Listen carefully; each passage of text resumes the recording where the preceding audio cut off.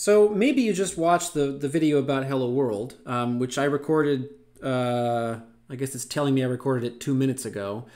And what I mentioned then, it's still fresh in my mind, what I mentioned then was that one of the experiments, probably the first experiment you should do, is see what happens if you want to print out some text other than the words Hello World. And I'll leave it to you to try. You should still try that. If you're already here, pause the video, go try that. And maybe you also got to the point, I can spoil this for you, but it turns out that you're allowed to have more than one line of code in your program. And we're going to spend quite a bit of the course eventually talking about what's called control flow. So what order does the code run when you run a program? And you might also notice that we can actually say quite a bit about these programs without really, opening a book or learning about terminology.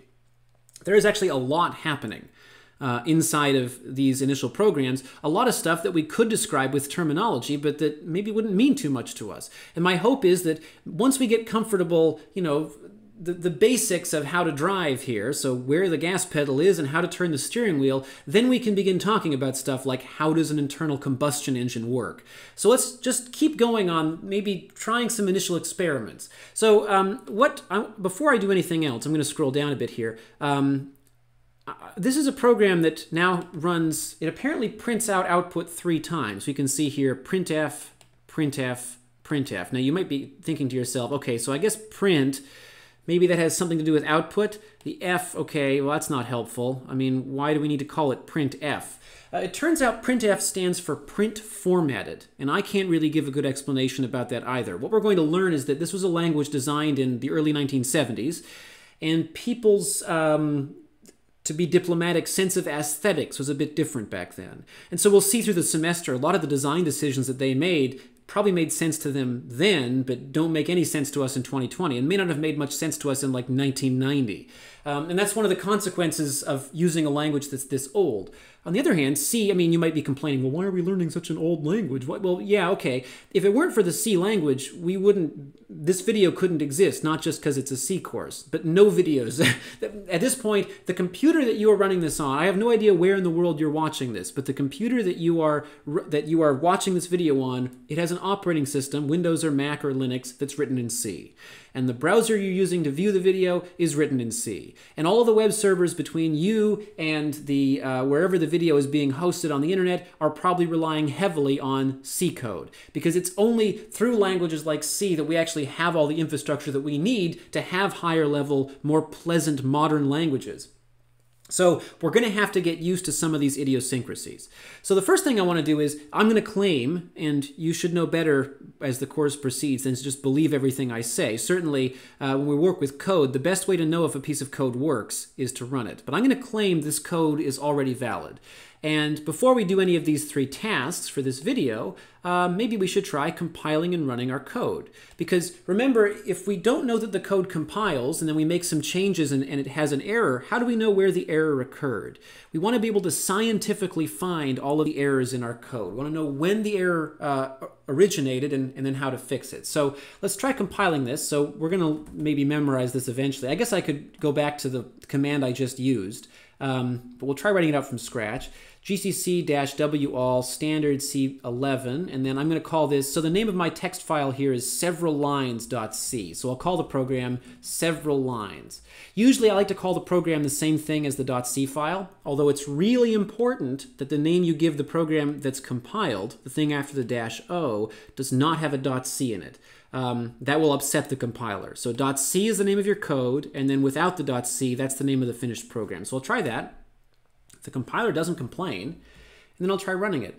Now, one great thing you'll notice in our virtual lab platform here is instead of having to type the complete name of the program, you can start it off, several, and then I'm going to press tab.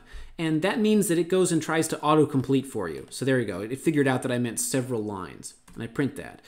And you'll notice that it prints out 3 lines of output. And in fact, it prints out the first one, then the second one, and then the third one. So maybe without me having to tell you so, you might have deduced that regardless of what all this stuff means, once we get inside of this area here, the program runs from top to bottom. We run each line one at a time, and then work our way to the end. Although maybe there's a question about what's going on with this. So why didn't this do anything? Clearly, the compiler let this go. It didn't complain, so this must be valid C. So why didn't it do anything? Why does it just start with hello world, the stuff off of line 14?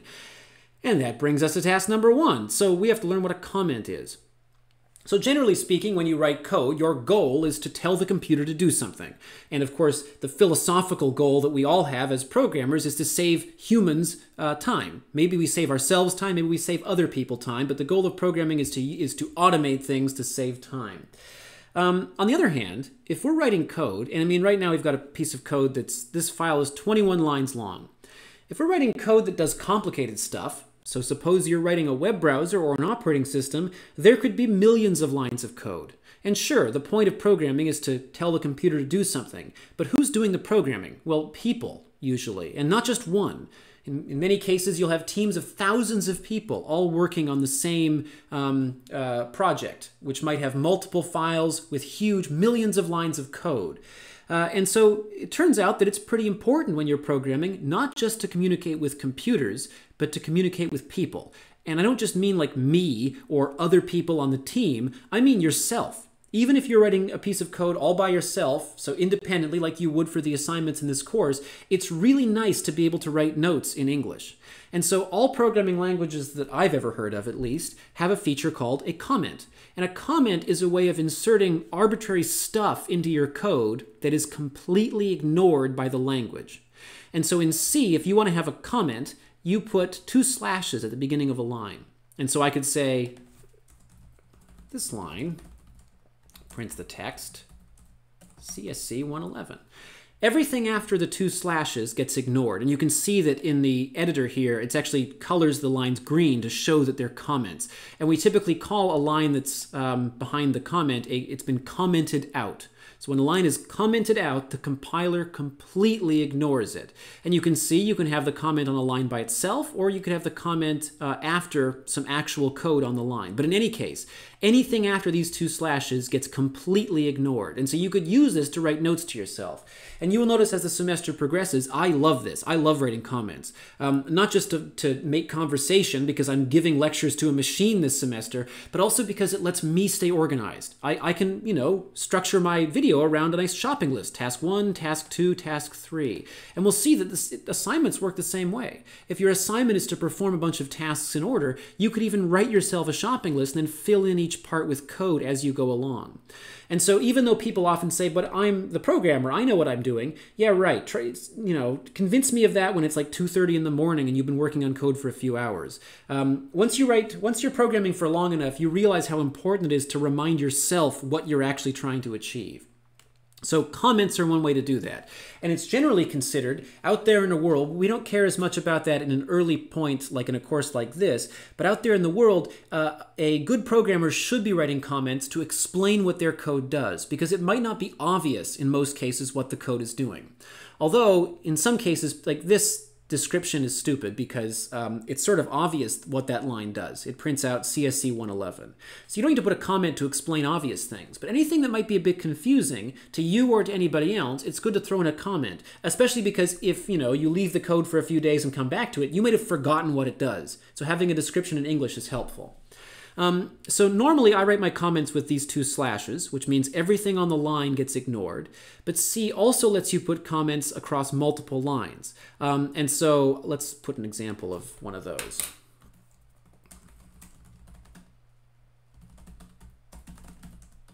So here's a comment that obviously spans multiple lines. When you have a comment that spans multiple lines, you could just put the 2 slashes before every line, or you're allowed to use this notation. So /*, and then anything you want for as many lines as you want, and then */. Everything between the /* and the * gets ignored, just like any other comment. You can also use the /* style of comment for single line comments, but maybe you can see why that's sort of annoying. It's way easier, for me at least, to just use the 2 slashes. Now you shouldn't just take my word for it. Let's save the file and see what the compiler does. So I'll try compiling this again. It still doesn't complain.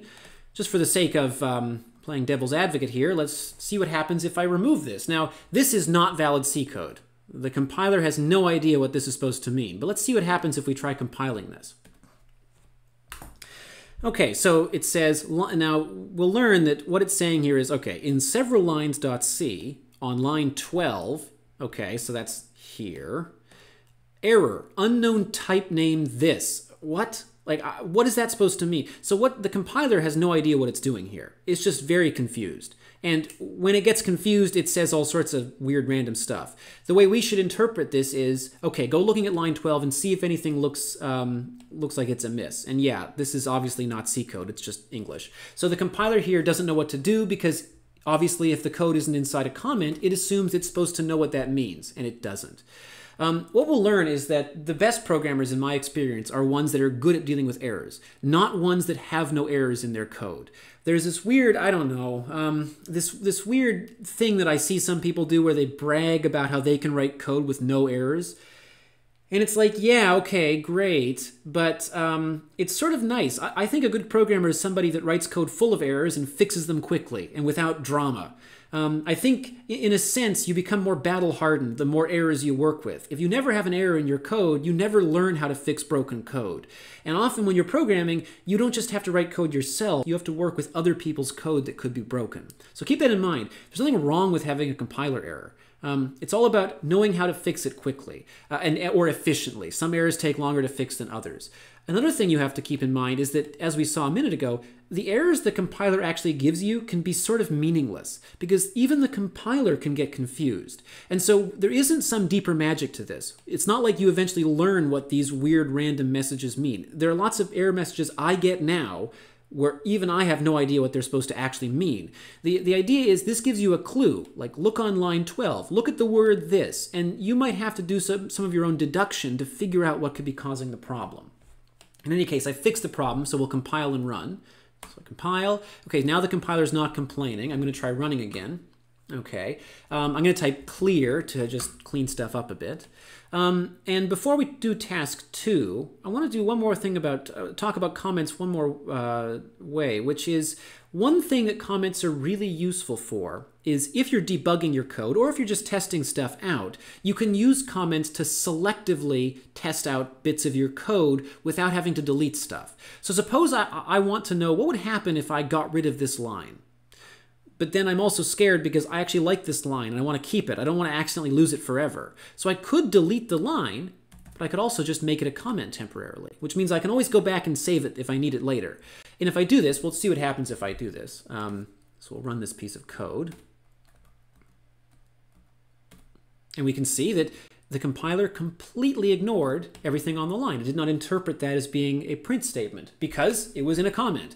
And that's one of the greatest uses of comments. I know I can keep telling you how useful it is to write little notes to yourself, and many of you won't believe me until October, but this feature of comments is one that people usually find quite appealing even early on. The ability to use them to selectively run bits of code. I could also do something like use a multi-line comment to comment out entire blocks of my code, like this. And we'll save that and try that just to see what it does. And so that's pretty useful. We call that commenting out a piece of code. So if a piece of code appears in a comment, which means it gets ignored, we say that code is commented out. Okay, so that's task number 1. So the implication of task number 1 is that now that we have the ability to write bits of English inside of our code, we should do that all the time. And the first place we should do that is at the beginning of every one of our code files, we should have the name of the file, and certainly all the names of all the people involved in writing the file, and the date that it was created or last modified. For complicated programs, I don't know if this program is that complicated, but for more complicated programs and for assignments and things, it's also a good idea to write a brief description of what the program does. So I mean, this is just an example from a lecture. That's the best I can come up with. And you may notice if you end up on a co-op term doing programming, and even in mechanical engineering or biomedical or civil or all the ones without computer in their name, you often end up programming on co-op terms. You will discover if you have an employer that expects you to program, they usually have a sort of house style. Like they expect that every file has a comment at the beginning in a certain format or something. And of course, it's easy to learn whatever style they require. They might require you to write, author, B. Bird, or something like that. So that's one thing we basically require in every context in this course is have a comment at the beginning of your file with your name and the name of the file and the date. The reason why that's useful, I mean, in a bigger setting, if you're working in a big team somewhere, is of course it's nice to know who wrote a piece of code. It's also useful to have things like names and dates on everything you produce, not just code. Everything in your entire career, it's good to make sure your name and the date is visible, because if ever there's a dispute over who owns something, or who wrote something, or who has the rights to something, having a record that you wrote it is pretty helpful. And you might notice this semester this obnoxious practice I've had to adopt of putting my name on all the course material and saying copyright Bill Bird. That's because the university has told me that apparently now that we have online classes, there's a bunch of copyright thieves or something, I don't know. And so they're saying, again, as a defensive measure, it's good to put your name on stuff you produce, or you might end up not owning it at some point in the future. So what's task number 2? Task number 2, figure out what this does. So maybe by now, if you stare at this for a while, you might agree that if I want to print some output back to the user, and I guess I'll rerun this in its original form. Okay, there we go. So it still, we'll clear that and then run it again so we can stare at the output. It's got 3 lines of output, and they come in the order that I provide them in the program. And I use this thing printf, whatever that is, and we're getting there. I use this thing printf to tell the program to output some text. And that's great, and clearly I can print whatever I want, CSC 111, fall 2020, but every single time I put this in there. And we should be a bit curious about what's going on there. So it's something I need to have, okay, but it's inside the quotation marks. So, well, I guess the first question, being scientific, is what happens if I get rid of it? And, I mean, if you ever have a question like this, the very first thing you should do is just try it. You can't break your computer by experimenting with code. Even if you could break a computer by experimenting with code, remember that all the stuff you do in our virtual lab environment is happening on our virtual lab computer, and you can't really break those. Trust me, I've spent a long time trying to break them. You can make them run slowly, but you can't break them. And so experimentation is free. And so if you want to know what something does, just try it, see what happens. And there's a certain game you can end up playing where you see how badly you can make the compiler complain about stuff. There are cases where you can upset the compiler so much that it gives you pages and pages of errors. If you find a really hilarious case of that, send me a message, because I love seeing those. Okay, so I've tried removing that \n. I save the file. We'll try compiling and running it. Huh. Hello world CSC 1. Okay, so it forgot to press enter. Before, it pressed enter between hello world and CSC 111, and now it doesn't. Interesting. And I think as scientists, we can pretty much already form a hypothesis here, which is, okay, so I got rid of that \n, and now the computer doesn't press enter between the 2 lines. So I'll bring it back in. I guess I'll save my file first. And okay, now it presses enter again. So my hypothesis is this is some way of telling it to press enter. And I guess the next experiment I should do is, okay, so apparently the \n means press enter. Can I put the \n anywhere other than just at the end? So I'm going to put it somewhere completely arbitrary. How about right here? Hello space W \n Earled. I'll save. I guess I'm realizing now, I keep saying I'm saving my file. The way you save the file is you can go to File menu and click Save. I'm doing it by pressing Control S. I've had to learn some hotkeys to make these videos a little bit less painful. So compile that, run that, and we can see that I've got this \n after the W, and sure enough, it presses enter right there. And so I think, and keep in mind, nowhere in the video did I tell you what \n did. We've just experimented with it. We've deduced what it does by playing with it. And my comment earlier about making bread or driving a car, I think, is pretty well exemplified by this. You can read books about programming all day long. They're really useful. There are lots of reasons it's good to know terminology related to a language.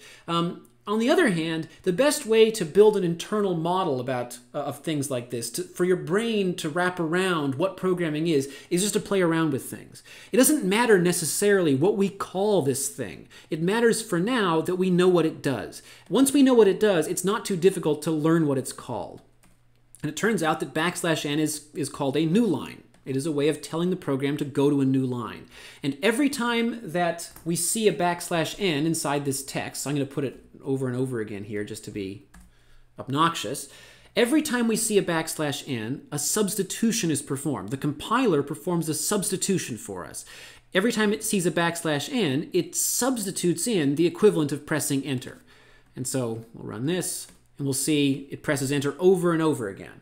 And we'll see that substitutions, it turns out, are pretty relevant to everything that printf does. And I'm going to undo all that because that's obnoxious.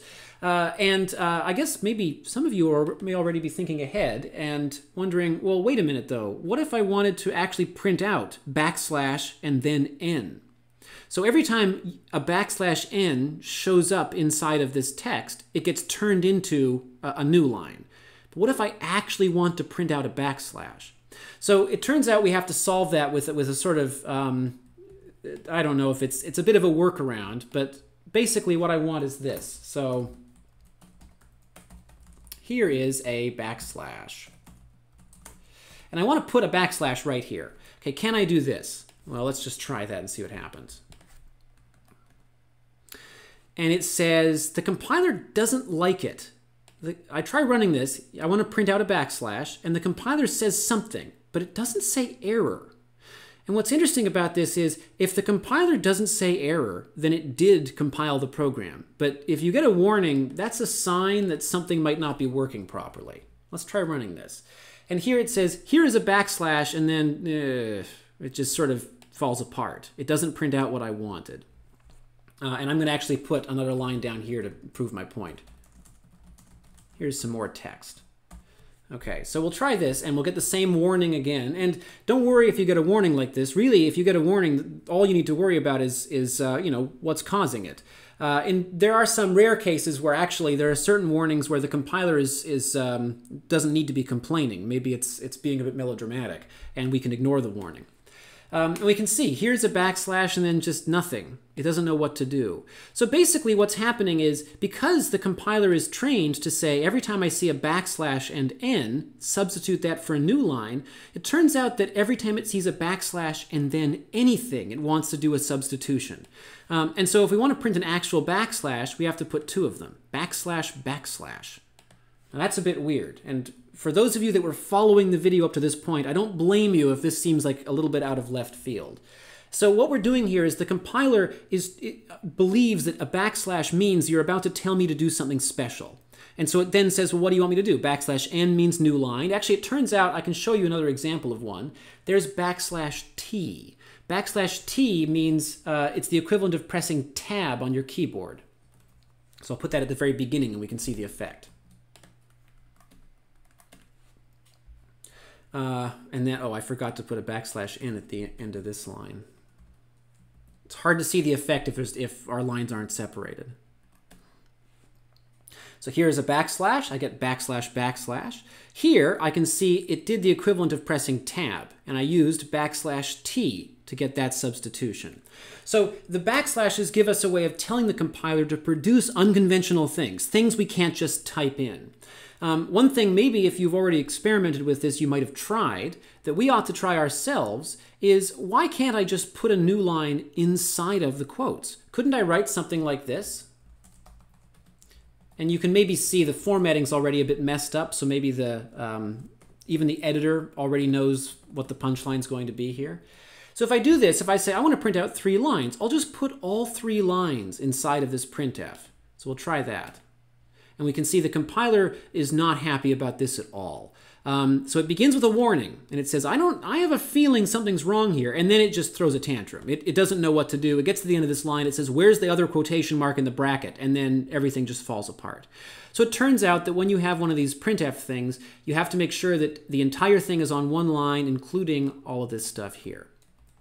So we'll get back to where we were a minute ago.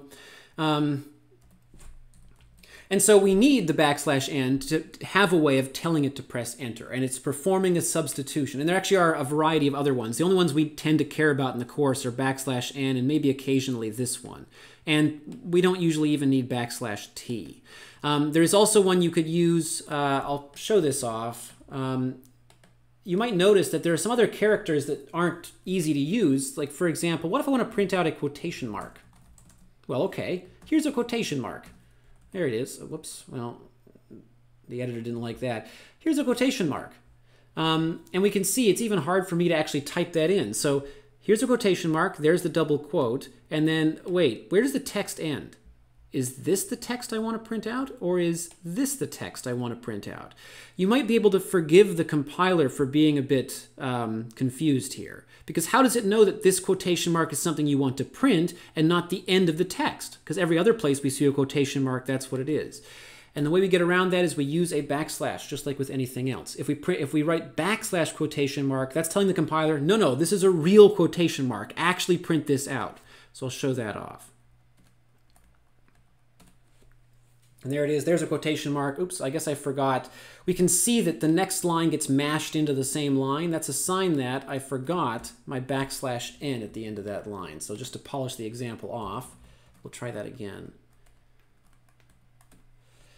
And so now we can print out all these special characters, backslashes, quotation marks, new lines, even tabs. So we understand maybe that printf is using a substitution system that allows us to print unusual things. And there actually are a wide variety of other unusual things that we're not going to need in this course that printf is capable of printing. So what's task 3? Task 3 is talking about a different kind of substitution. So what I want to do is I want to do some arithmetic. And the next set of videos will talk about this, and the first set of labs will talk about this in great detail. But basically, I want to make the C language do some actual work for me. So I'm going to write, okay, 187 times 111 is, and the way we do arithmetic in C is, well, we use the same notation you would use on a calculator. So, you know, this is the multiplication operator. But you might look at this and say, if I write this, it's just going to print this as text. Because obviously anything I put in the quotes, it prints back out. And that's correct. So we'll run it to prove the point.